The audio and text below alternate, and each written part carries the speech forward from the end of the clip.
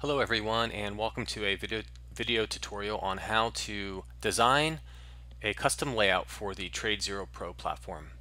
Okay, so this is our default layout. If you go to the quick launch bar up here, click on the icon, go to open layout. You can see that when you download ZeroPro, this is this is your default layout. So this real estate right here is the way it's going to look when you download the software, when you first download the software. So what we're going to do is we're just going to recreate this. Actually, what we can do is just actually position some of the windows so that it's more functional. All right, so this is going to be for when you're scanning the market early in the morning and you're looking for ideas. You can create several different layouts. So let's start with just a quick basic layout. I'm going to show you guys how you should construct your layout so that it's easy to use. Alright, so what we're going to do is we're going to delete some of this and we're going to move some things around.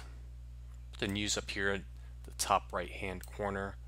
Always like to have the news somewhere on one of the corners of the screen.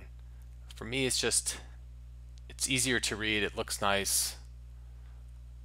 What I want to do here is I want to be able to see the dates for the headline. So I'm just going to click preference and I'm going to include the dates. Alright, let's move this here.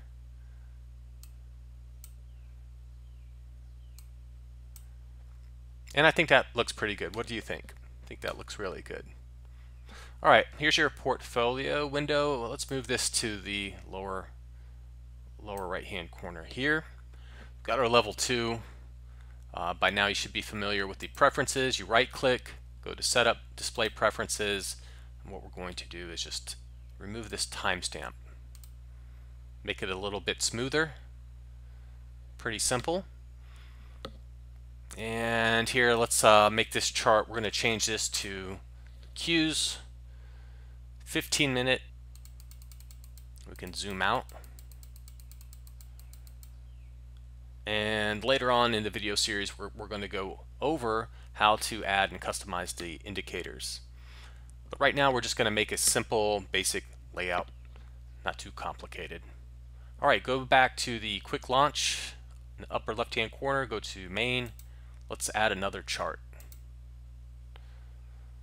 Okay.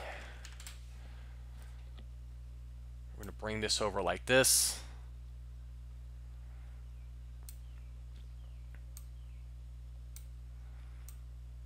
And I'm going to do a quick link to group A. That's checked already. Okay, I'm going to go to the chart, make sure that this is linked.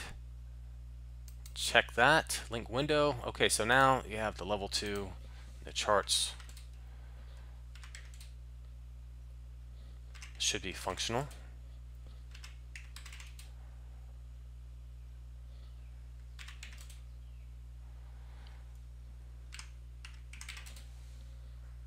Okay, so we got this chart. We need to change this here. We want to remove the link for here, bring this back, make this to Q's. All right, there you go. Okay, so we have some other windows here that we probably could position a little bit better. So we got our high and low scanner right here. Let's fix that. Just bring this here, expand this window. I like to have the ticker. I don't like to see too much information. I just want to see what's going on here. I could glance at this. Market's down today, so we're gonna get a lot of stocks making new lows. And the next thing I want to do is, let's see here, I want to add a window for the indices. So maybe I should make this my watch list. I'm going to make this my watch list and bring this over here.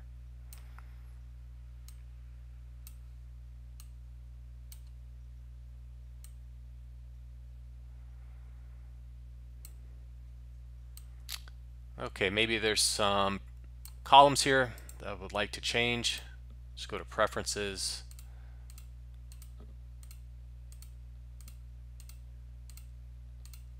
Just going to exclude some of these.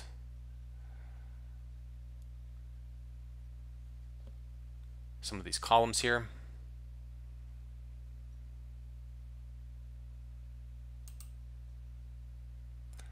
And fix that. Okay, so that looks a little better. We're going to take out, we're going to delete this row here because we're going to put Dow Jones and our indices watch list here. And just you can fix the column so that's easier to read. This is percent change. We can add some additional columns if we want, but again, we're just trying to create a simple layout. Okay, so sort. I think we can add up to 100 different symbols in this watch list. Okay, let's add our second watch list. In the TradeZero Pro platform, you can have up to two watch lists. So let's add some of the indices here. Okay, so there you have it. Here's a pretty simple layout that we could use. And on our next video, we're going to look into how to add custom indicators to the chart now that we have a basic layout. So before we forget, let's make sure that we save this layout, all the work that we've just done. We'll go to the icon and click Save Layout. And this is going to be, we'll call this day trading layout. There you have it. So pretty simple, easy to use now. If we want to look at some symbols, and we're ready to rock and roll here. Okay, great. So this concludes our video tutorial on how to build a custom layout for the TradeZero Pro platform.